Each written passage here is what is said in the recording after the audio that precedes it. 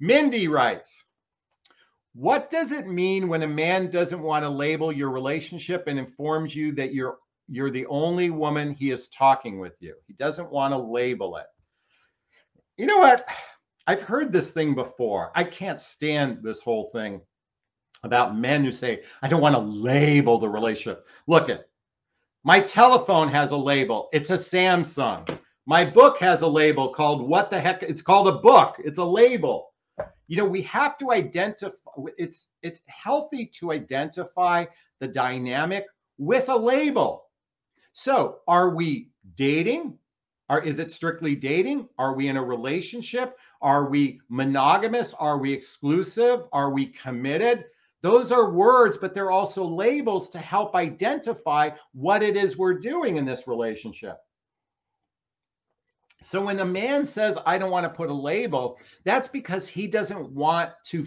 Now, he might say, I'm going to be monogamous and exclusive with you. But what he's also trying to do is, look, I don't necessarily want to commit all of myself to you, believing that this is going to go somewhere. I'm going to repeat that. I don't want to commit all of myself to you, having you believe this is going to go somewhere.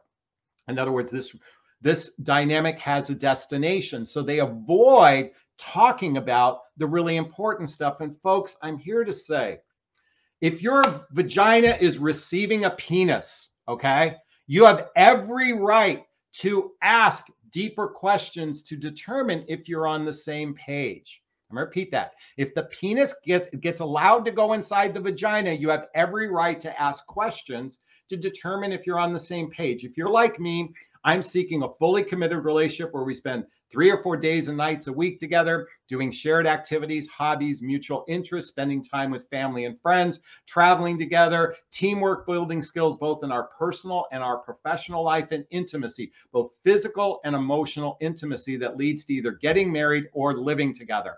That's the standard of what I'm looking for. Now, everybody is different. Some of you are happy with friends with benefits. Some of you happy with casual relationships. Some of you happy with situationships. Some of you are only capable of giving very little because you're raising children. You've got a busy life. So you may not be able to fit in the, for example, what I'm looking for. And that's okay.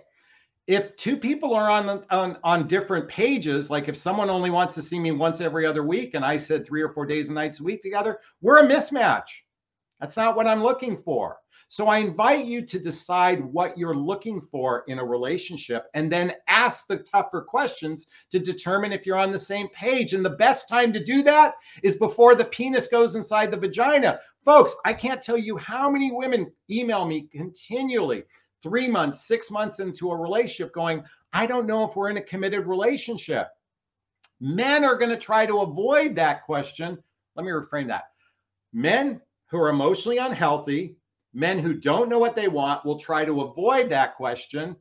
So why do you let his dick go inside of you if he's avoiding some level of commitment with you?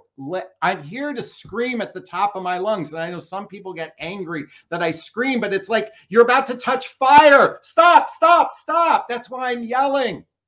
I want to encourage you to talk right up front as early as you can to decide if you're on the same page and you're traveling down a 2-lane street. Does that make sense? Tell me if that makes sense by giving me a thumbs up or saying amen.